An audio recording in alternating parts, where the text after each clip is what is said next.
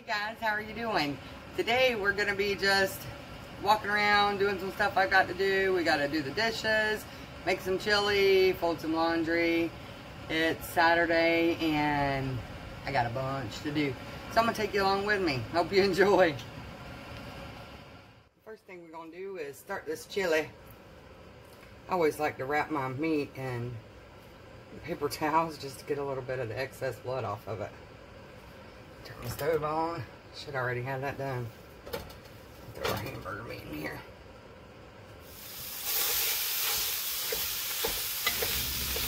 We're gonna stir this up real good.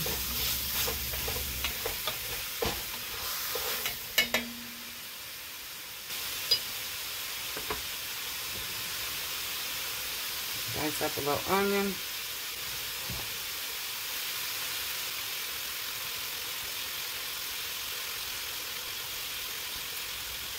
Sorry about the glare with that knife. It's catching it, huh?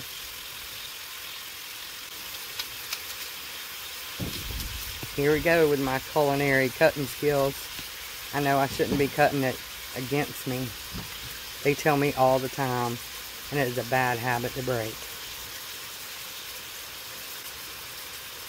My husband and his family think onions should be in everything. And we've been married for 26 years, so pretty much I put onions in everything.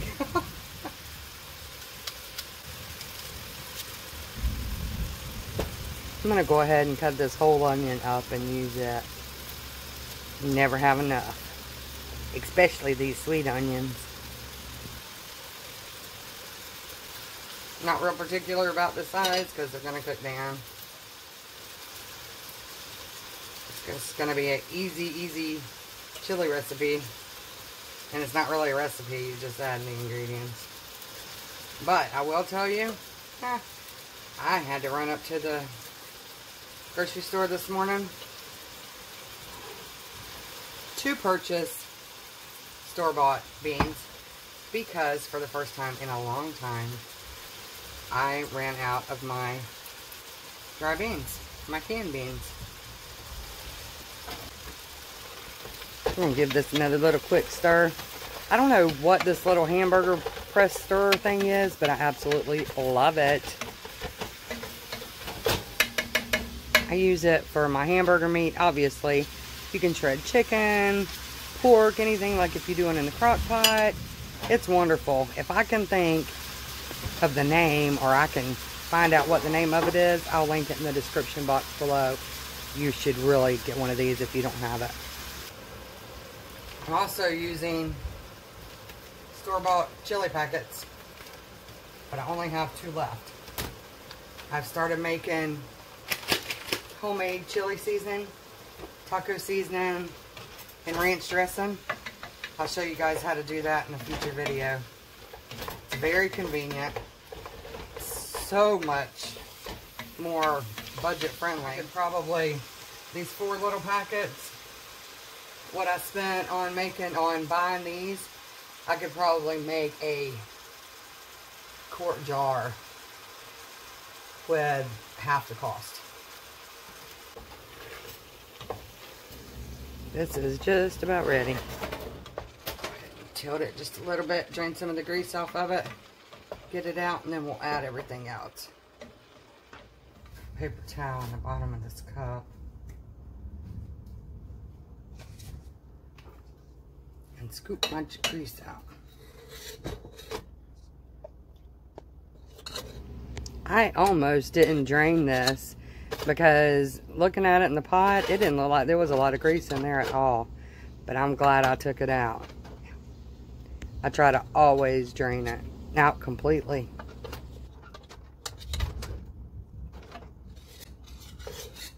Try to get all the grease out. Hamburger meat. A lot more than what I thought.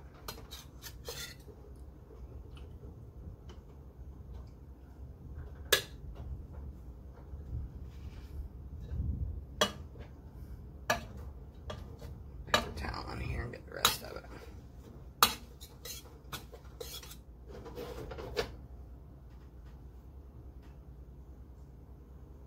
Then we will throw that away. Now that that's done, we're gonna add our chili packets.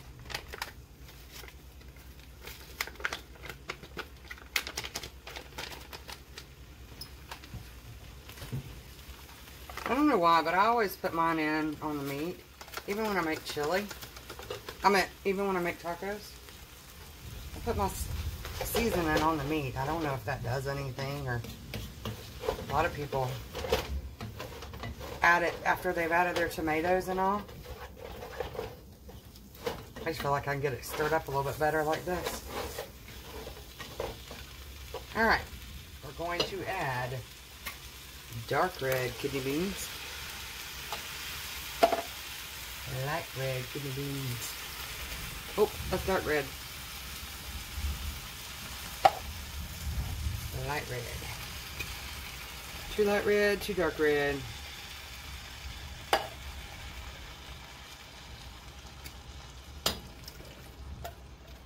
I'm gonna rinse these cans out with water and put them in here.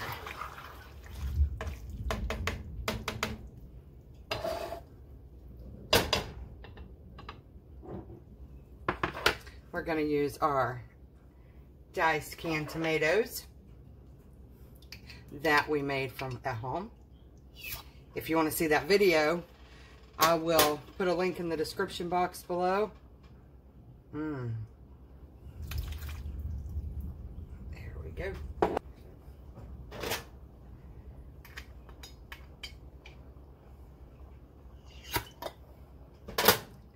Pop the top. I think that is hilarious. I smell everything. Tomatoes. Throw the lids away. Put this over to be washed. What's really cool, and I've never really thought about this, and you'll probably think I'm crazy, which I am, but when you use canned, like store-bought cans, you throw them away. There's really not a whole bunch other than crafting, you know, to do with it. But whenever you have your canned, when you can things at home, you rewash it. Like, there is no waste. The only waste that we had in what I just put in here of my tomatoes is the lids. I think that's pretty cool. And I always fill up my bean jars with water. See, I don't know if you can really see that or not. There's always juice and thickness, and I think it's starch or something from the beans in the bottom of the can. So I always add water to it and try to get that out. Some yummy bunch of goodness.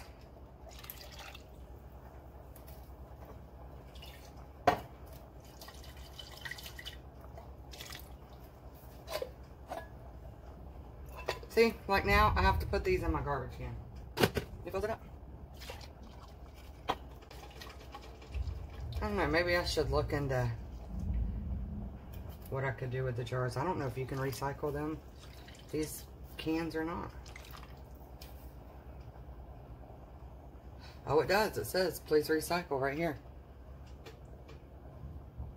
Learn something new every day. So I was just blabbing for 10 minutes for nothing. But I didn't know that. That's pretty cool. I'm still throwing them in the garbage for today.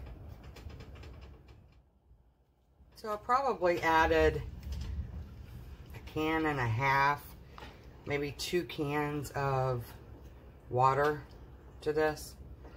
I just, like I said, I just rinsed my pot out with it. 2 dark red kidney beans, 2 light red kidney beans, 2 pints of tomatoes, 2 pounds of hamburger meat, 1 onion, 2 packs of chili powder, or chili seasoning mix. I used 1 original and 1 mild flavor of the chili packs.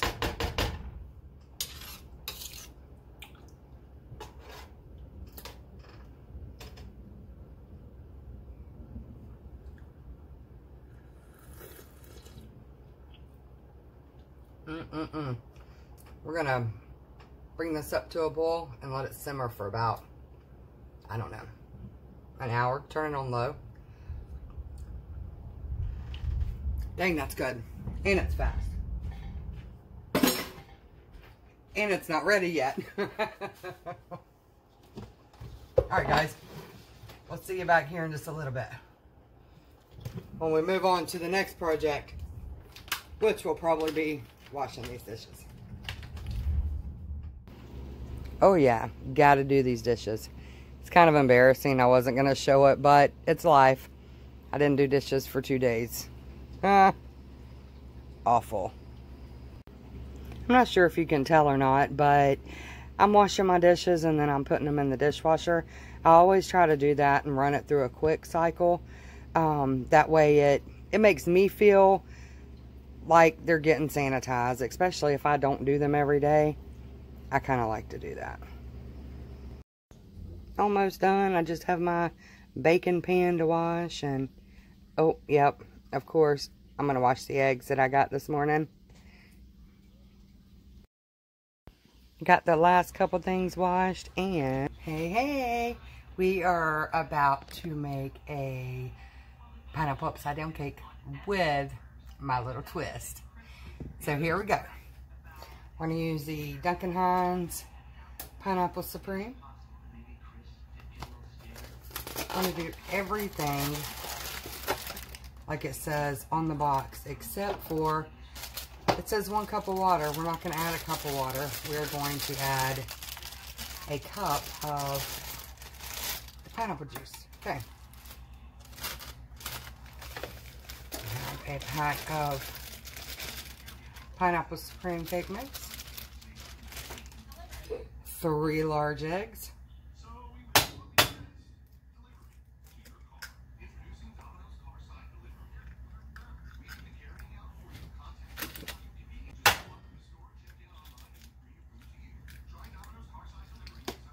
Whoa, with no shells.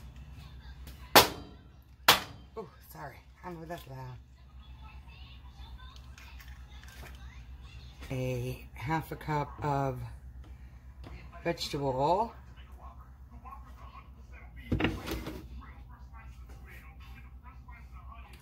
And, like I said, instead of 1 cup of water, we are going to use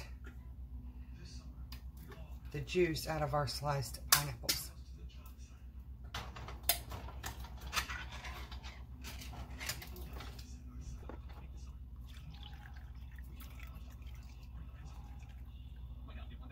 And it just so happens to be 1 cup. We're going to get every little drop we can out of it to make sure.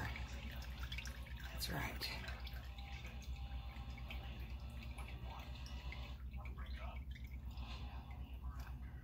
Alright. We're going to whisk all this up.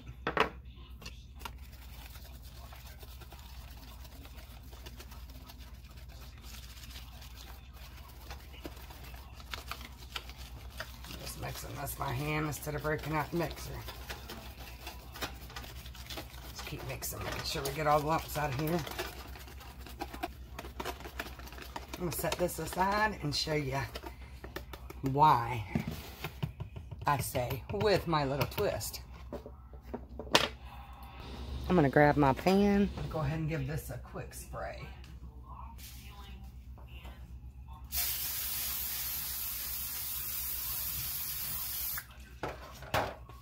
Just the vegetable oil. And now, first thing we're going to do is put in our crushed pineapple.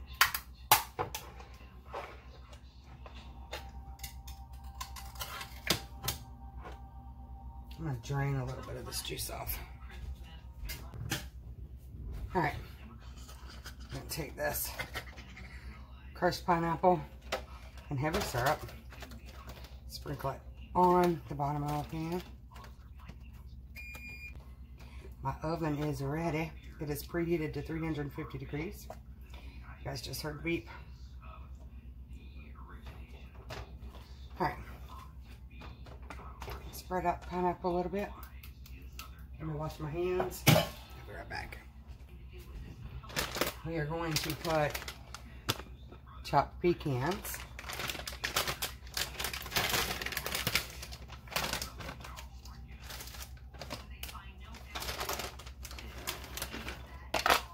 Maybe a cup. Maybe a cup and a half.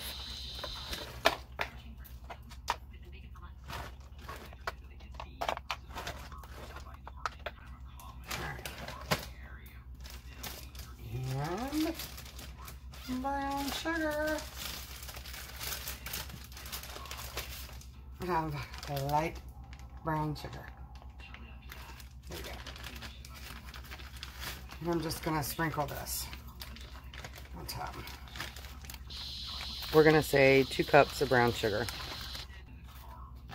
Now, we are going to add a 1 stick or half a cup of melted butter. We're just going to drizzle this on top.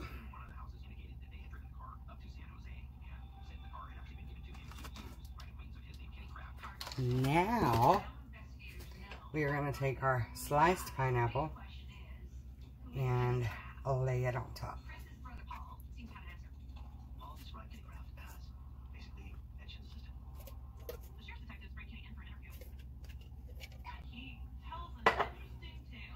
This one I'm going to break in half. Or in 3 pieces, I'm sorry. Put on the end. We have a little bit left over. I'm going to wash my hands and I will show you what this looks like. Alright, let's see. There we go. Now we're going to go back to our batter. Make one little stir again.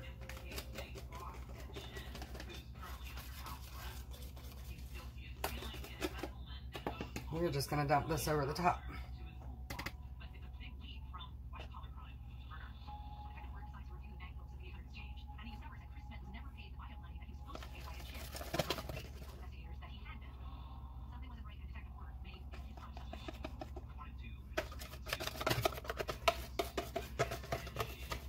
Because we have so many toppings, I just want to make sure I have this evenly on here.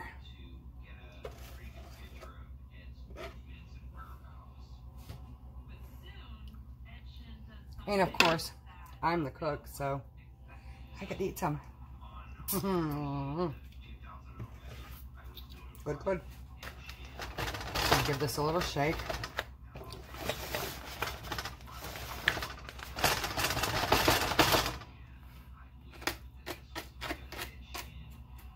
Now,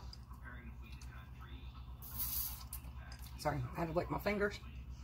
I'm going to put this in the oven on 350 per the box directions for 22 to 27 minutes. So we're going to set it for 25 minutes and then we're going to come back and check it. Put this in the oven. It is in the oven. And we will be back in 25 minutes. Oh yeah, here we go.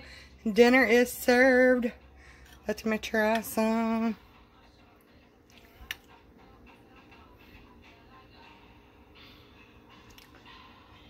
Oh my goodness.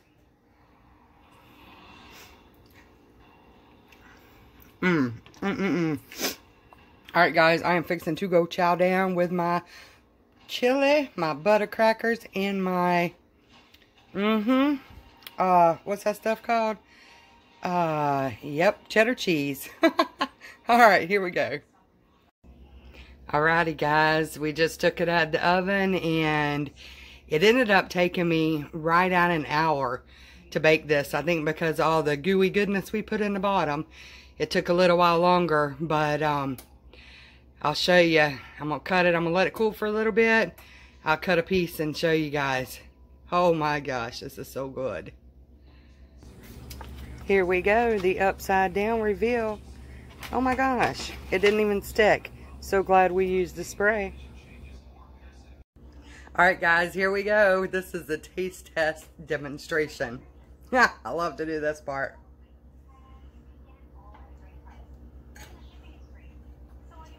Get me a big old bite here. A little bit of it all. Oh, and I dropped it. Oh, it was so good. If you haven't tried those, you really should. The pecans make such a difference in here. That's good. Gotta try it. The cake is so moist. And that extra, instead of using water, we use the juices from the pineapple. And the cake is so good. But the pineapple topping, you can't beat butter, pecans, and pineapples. That's like awesome. Alright guys, thanks for hanging out with me today. If you enjoyed it, please subscribe. Subscribe to my channel. It really helps me out. Hit that like button and leave me a comment if there's anything that you'd like to see me do or have any questions about what I do. And we'll see you next time. Have a good day. Bye.